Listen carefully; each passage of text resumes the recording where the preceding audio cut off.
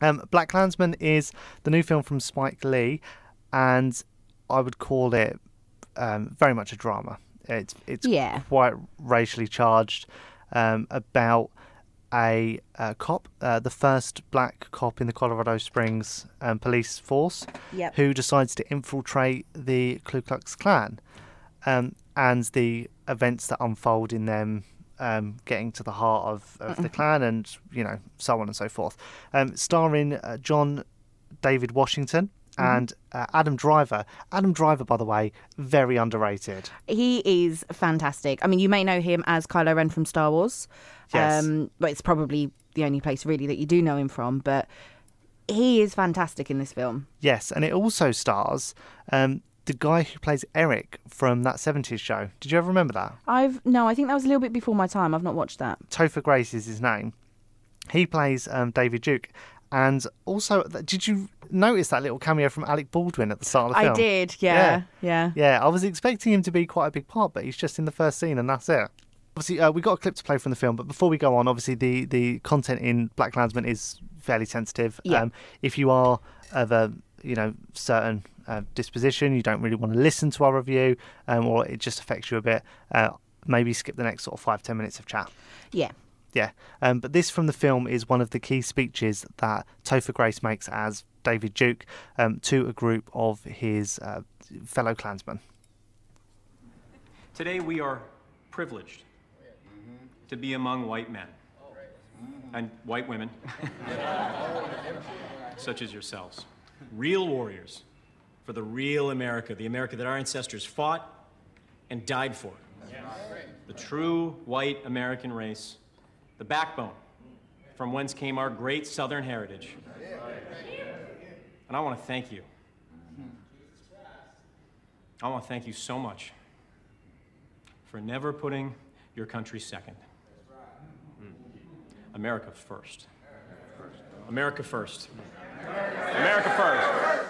Now, don't you find that that's quite a, especially when you watch it on screen, it's quite a shocking scene, not necessarily because anything visceral or violent happens, but just because of how he kind of stirs up the crowd. Yeah. And David Duke in the film, I find, is given fairly non-discrete similarities to Donald Trump. Yeah, I mean, a lot of what he says mirrors what Donald Trump has been in the media recently for saying. Yes. So, and that was obviously very deliberate. Yes, and I remember one particular line from the film where he says about giving America its greatness back. Yeah. And that was so clearly taken from Trump's famous phrase. Yeah. And I think Spike Lee was...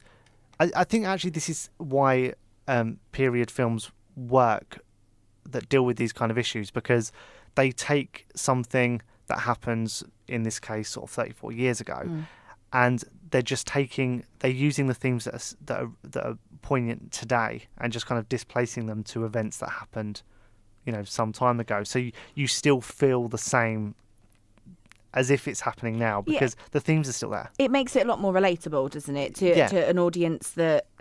I mean, these are still issues, obviously, what happened in the film. It's still issues that are ongoing today, but maybe not in such a wide manner as back then, obviously. Yeah. But it makes it more relatable, to people that are very fortunate enough not to have to deal with this. You can see exactly what happened. It was good. Yeah, and I thought... We both sort of came out the cinema thinking that it was maybe a bit slow. Yeah. And at 2 hours 15... it feels like they could have shortened it a little bit. Yeah, I think it was far too long, and it would have been more effective with the points they were trying to make if it was shorter. They dragged it out and it was a bit unnecessary. Yeah, there were certain scenes that just felt like they were there because Spike Lee really wanted them in there, as opposed to them having much narrative purpose. Yeah. That said, though, I might be saying something a little bit controversial here, but I think Spike Lee should have just made a documentary.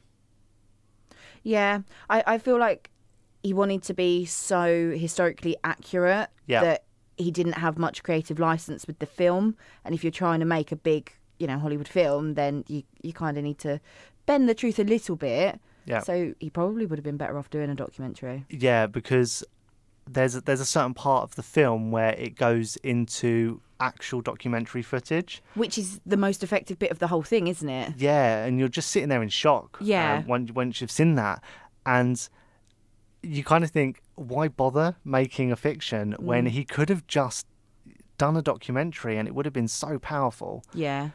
That said, what I really like about this film is that Spike Lee has taken conventions and a filmmaking style that is very much a product of his culture and his background as a Black American. Mm-hmm. And this style, which has become very synonymous with, blaxploitation, which was a term coined like years ago, and quite a derogatory subgenre of cinema.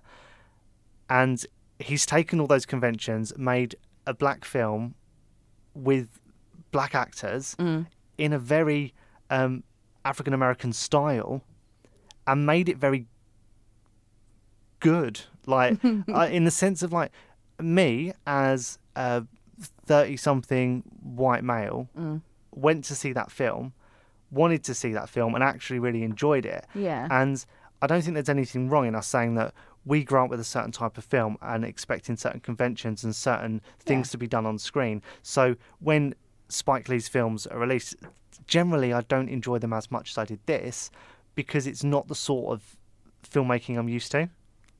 Do you know what I mean? Yeah, I know what you mean. And what I really like about BlacKkKlansman is that it does kind of transcend that barrier. Yeah.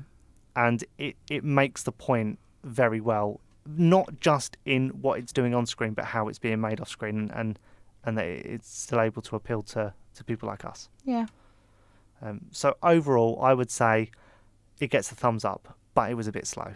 Yeah, I think I enjoyed it, and it did what Spike wanted it to do, but I probably wouldn't watch it again. Yeah, see, I probably would. I'd have to be in the right mood. Yeah. It was too long for me to want to watch again. To want to watch it, sit through 2 hours, 15 minutes of a film, I have to be really, really invested. Yeah. And I don't think that I came away that invested with it. Fair point. Fair point. But I thought it was a great idea, great concept. Yeah. And I think it's going to do very well this award season as well. And of course, I loved the chemistry on screen between John David Washington and Adam Driver.